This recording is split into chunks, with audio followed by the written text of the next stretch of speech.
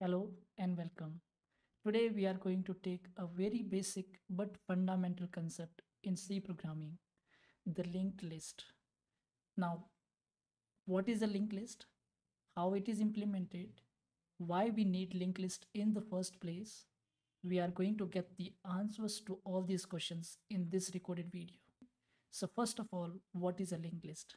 A linked list is a set of nodes that are connected via pointers. Now, if you don't know C pointers or you want to get a very detailed, deep understanding of C pointers, you can get access to our course, C pointers, the secrets every embedded engineer must know. Now, what is a node? A node is an instance or an object of a C structure. Now, let me define a simple C structure with a data and a pointer.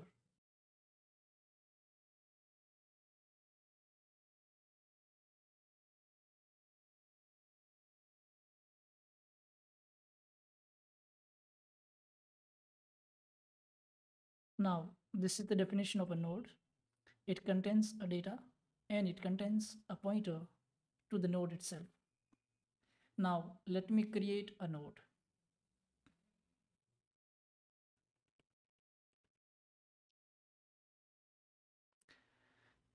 Now, let's see what happens when you create a variable A, how much memory it gets from the system.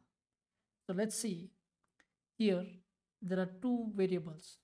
One is the data, another one is the next pointer, right? So data is by default taking 4 bytes. Let's assume that it is a 32-bit system. And then the next pointer is also going to take 4 byte, right? So the total memory that is allocated to this node A would be 8 byte. Okay, now let's look at the mental model of the memory.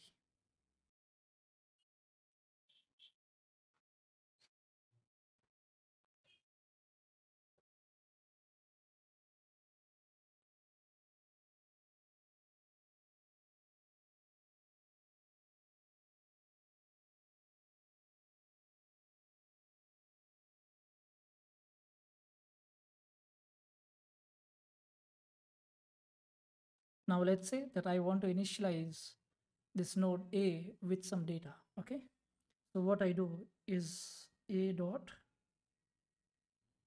data is equal to 100, A dot next is equal to null. Okay, so what it typically does is write 0x100 here and then null here. Okay, now let's say I want to create some another node B. Struct node B. This is again getting 8 bytes randomly from this memory range, right? So let's say that B got some memory somewhere here, 0x800, and next cell would be 0x804. Okay, and this is what you call B. Okay,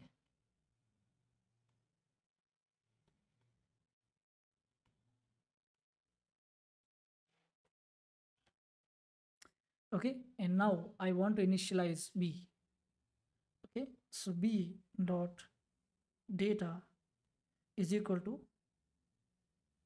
let's say 200, and B dot next is equal to null, right?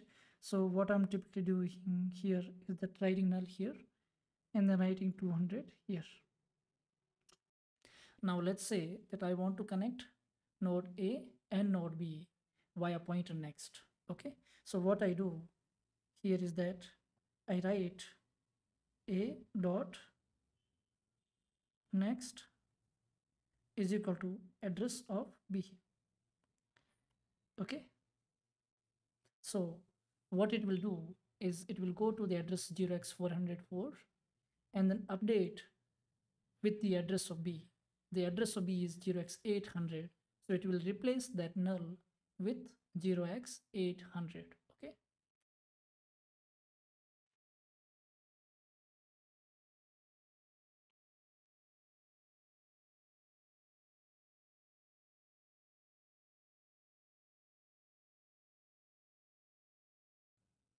Now the node A knows where the node B is because the pointer in the node A holds the address of the node B, right?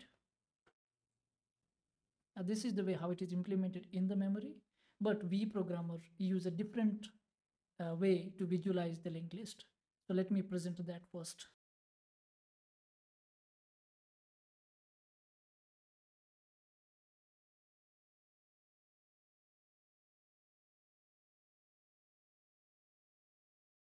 So this is a serial way to visualize a linked list where a node A is kept side by side to the node B, and node A holds the data and the address to the next node B, and then B also holds the data and then null. So null here represent that there is no node further in the list. Okay, and we also have a head to the linked list.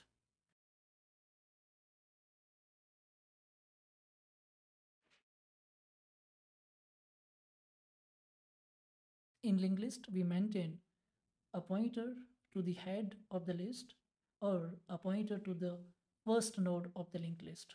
Okay, so here let me create a pointer.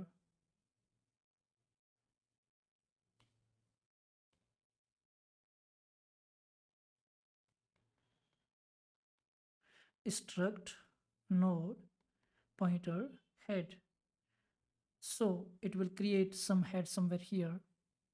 Now let's say that this head pointer got some memory at some address 0x600.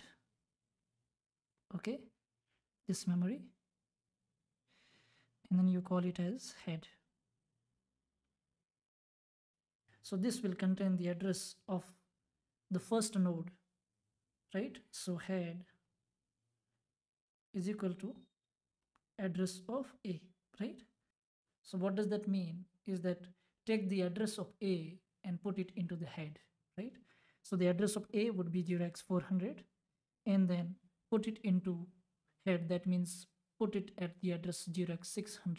Okay.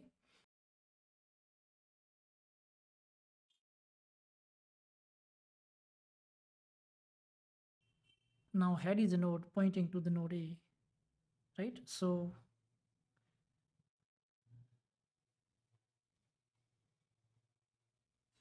this is A, this is head,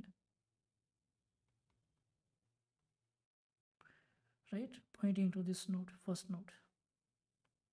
So this is how a linked list is maintained.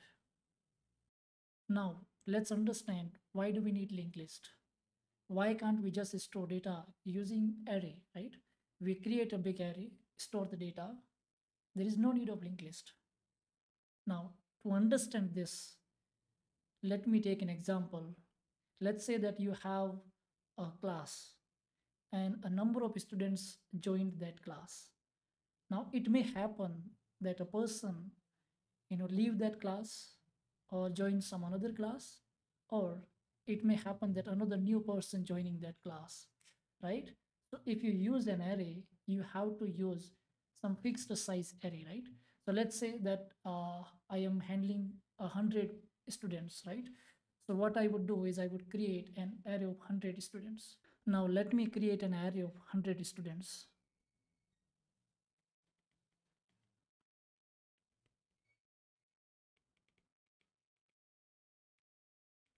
Now the memory that I have got here as part of this array will be a big chunk of memory, which is all the nodes or all the cells in that array will be contiguous, right? So I might represent this in the memory like this, that I have a big chunk of a memory and there are cells in that array, right? Let me fill this data. So I have, let's say the first student ID is 1. The name of that student is A. The second student ID is 2. Name of student is B, C, 3 and C, and so on, 4, D, and so on. Now let's say that student B wants to leave this class. So what I need to do is to delete this data 2, B from the list, right? But in this array, since it is a memory, I cannot really delete this. So what I have to do is to left shift all these data by one cell, right? Now my new array will be like this, right? That I had to right shift from 3 and so on, right? So this element will be 3, C, this element will be 4, D, 5, E, and so on, right? Now let's say one more student is joining this class. Let's say the student name is ABC and its ID is, let's say, 101, right? And this person is joining our class. Now I cannot really add this person into our list because list has 100 cells, and each cell is filled with previous student data, right? So now what I need to do is to create another list. Struct student list modified of 101 students, right? And then I will have to copy this entire data into this new list, all the corresponding data into the new corresponding cells in the array, and at location 101, which would be list M 100 because of the index starting at 0. So this I need to update with 101 and ABC. Now you know that in order to add one more student data to the list, I had to create another 101 memory space, and then had to copy everything into the new list and then append a newly arrived student data, right? Adding and removing a node in the array is really expensive. And let's see how a linked list can solve this problem. Now if you recall, in order to maintain the list of nodes in the linked list, we need to have another pointer of struct student in this declaration. So let me add that, right? So struct student and a pointer that is pointing to the next node in the list. Okay. Now, in order to maintain a list of nodes, I need to first create a head, right? So let me create a head struct student head. Now it is a pointer, so head pointer, and I'll initialize it with null. That means initially the linked list is empty, right? Now let's say I add a node in this linked list. So let me present how a head would look like. So this is a head. It has null, right? And now if I add one student data in this list, let's say 1, and then student name is A, into this list. So what I typically do is that I will create a node, right? I will create a node of struct student, fill the data 1 and A corresponding to student ID and student name, and then assign its address to the head, right? So my head is here, and whatever address of this head is there, it will point to the first node, which is 1A, right? Now, if I want to add another student data, let's say 2, B into this list, what I can do is create another node.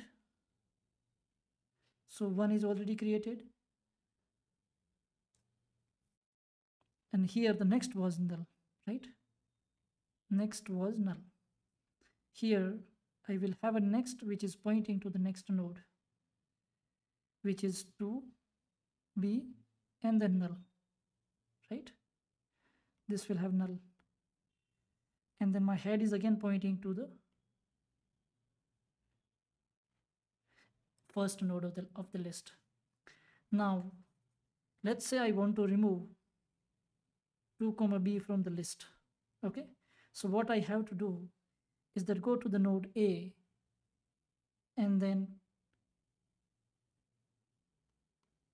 so what I have to do is to go to the node A. So my head is still pointing to the first node, and then all I have to do is to assign this value to null. Okay, and then free the node of the represented by student B, right? So you can see it took me hardly a small operation to be able to add or remove a node from the list. In the next video, we are going to study all the operations that we perform on a linked list. So what are those operations? Let me explain here. So that the first operation that we could perform over a given linked list is to add a new node. Okay. Second operation that we perform is to remove a node from list. Okay. Third operation that we perform is to search if a node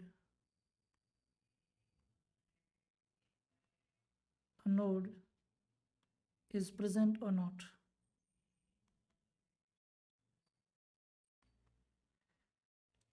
The fourth operation that we perform is to iterate through linked list and print all the nodes. Thanks for watching this video, and I'll see you in the next one. Thank you.